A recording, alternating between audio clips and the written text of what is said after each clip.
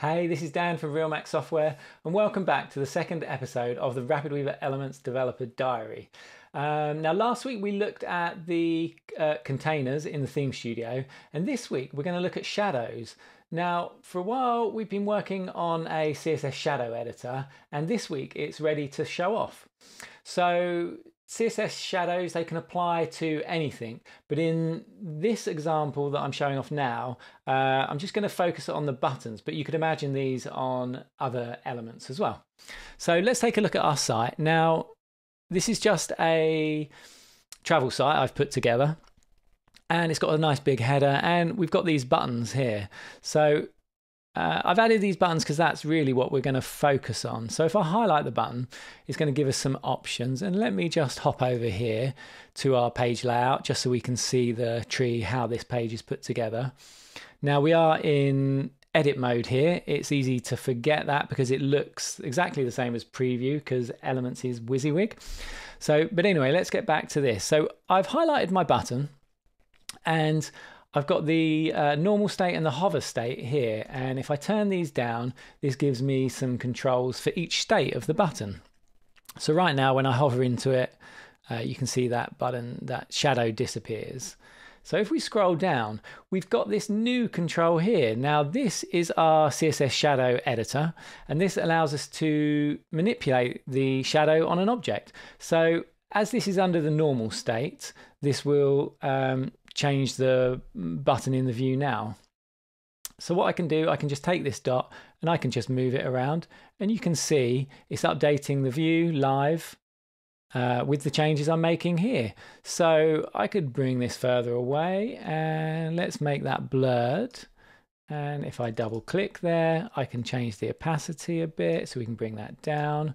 So that's looking pretty good. And now if I scroll down, we're in our hover area, and I want to change the look of the hover state. So let's make that, it's going to be darker because we're going to make it come in when we hover over it.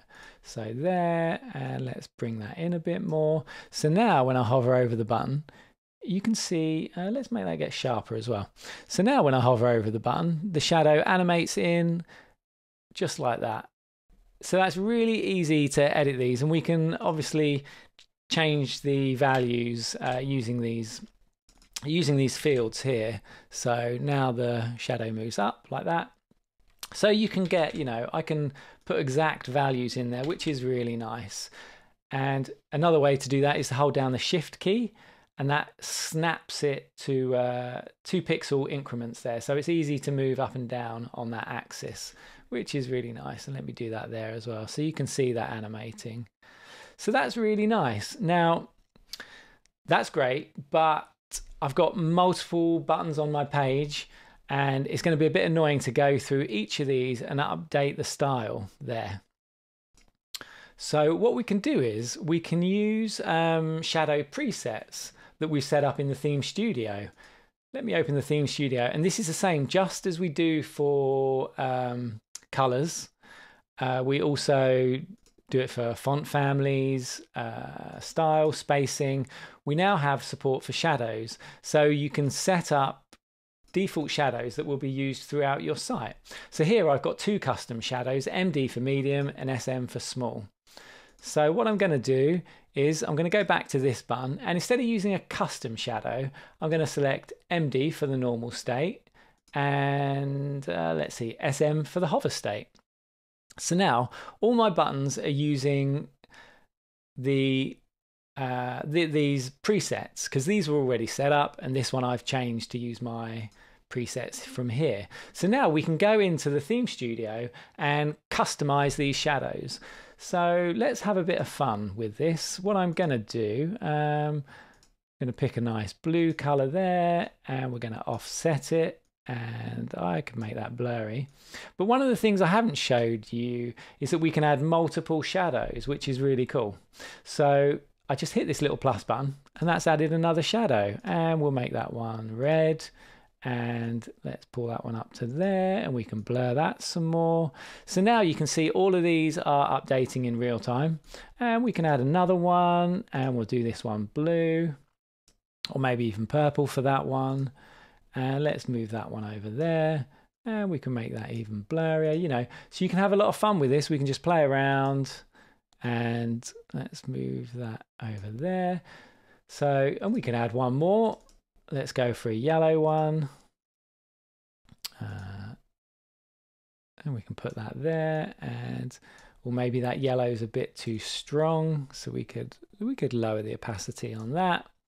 And you can also change the order, so I can just drag this around and we can change the layering. So this is obviously the top and this being on the bottom, so I can bring that through, and then you can see that there on the top. And we can also get rid of them. I can just remove it like that. And that's quite nice. Let's get rid of a couple of these. So there's one way of setting up those shadows, but we also have another little trick here. If I add one more shadow, what I can do, I can obviously move this around still, but if I double click on this, rather than being an outer shadow, it goes to being an inner shadow. So now you can see that's inside there. And we get the same controls. Like I can click on there and let's do this like a light purple there. Oh yeah, let's do something like that. So now we've given our button a bit of a glow. There, you can see there. That's looking quite nice, you know. And we could change that to a pinky color there. So you can have a lot of fun with this, you know, like I'm kind of building up a aqua style button there. Let's get rid of that one. So this is quite nice, and I can add another one, and of course I can make that one inside as well. And let's make we'll zap up that one, and let's make that really sharp. And we could just give, yeah, highlight that on the bottom there. Let's give that a little bit of a blur. So you can see now I'm building up a really nice effect on this button.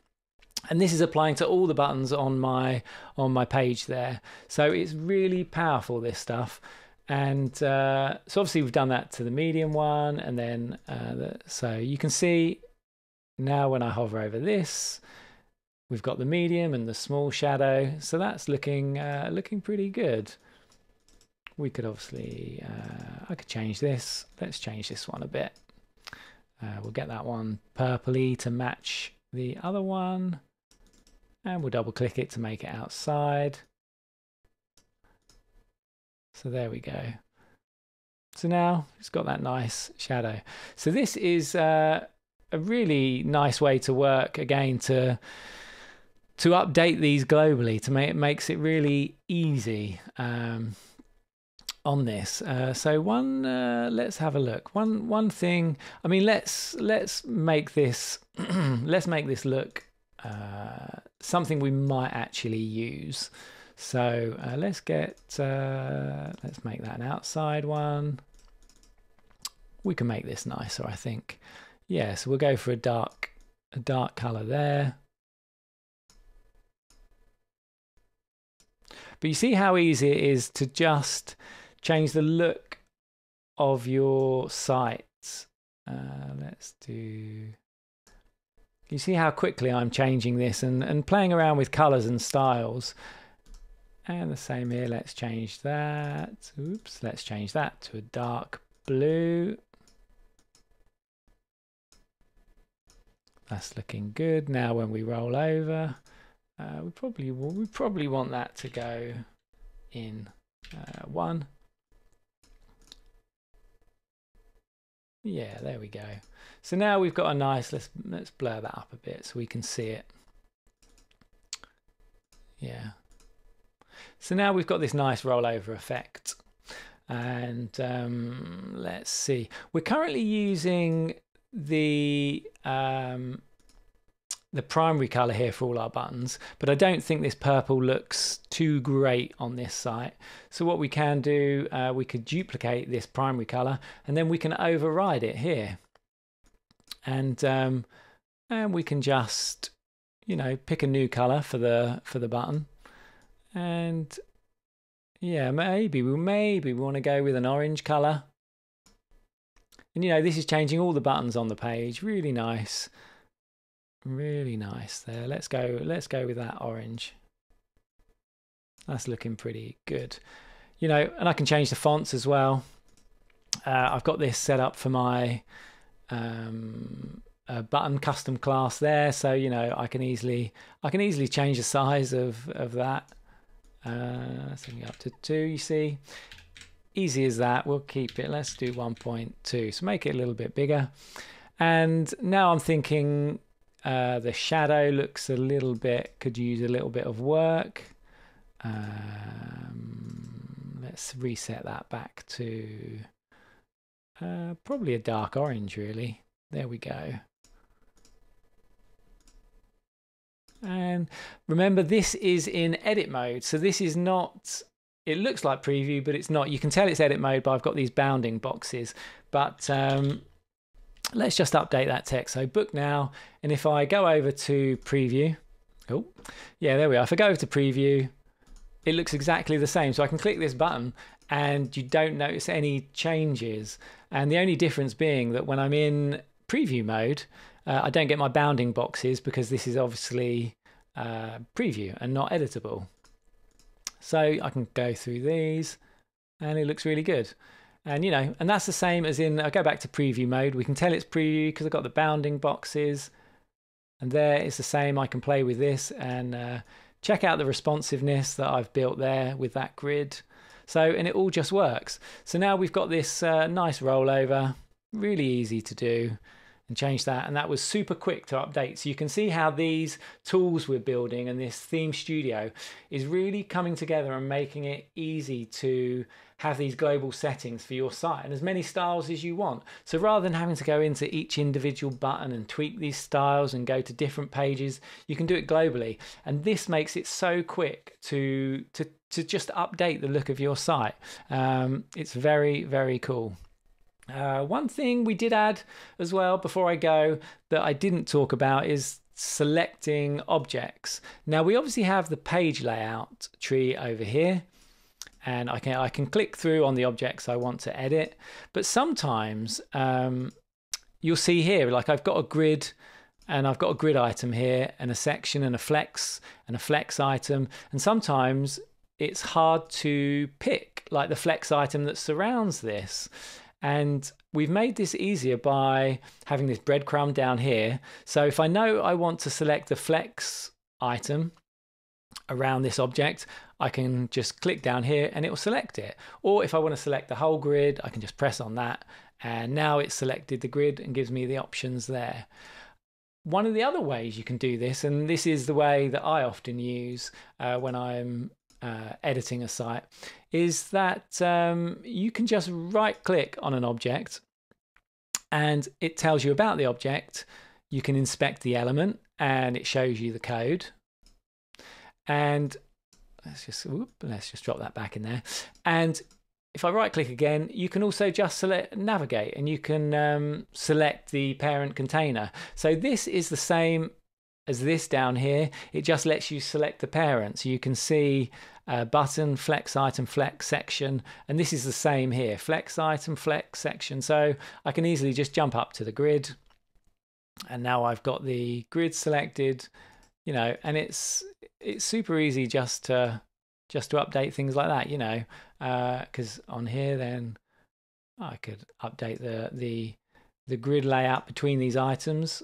So there, now we've got that. And if I'm on this flex box, I could, you know, just change that. And this is all super easy and super powerful. So that's all for this week. That was a quick update on our CSS shadow editor and a little bit of navigation, an easier way to find your objects.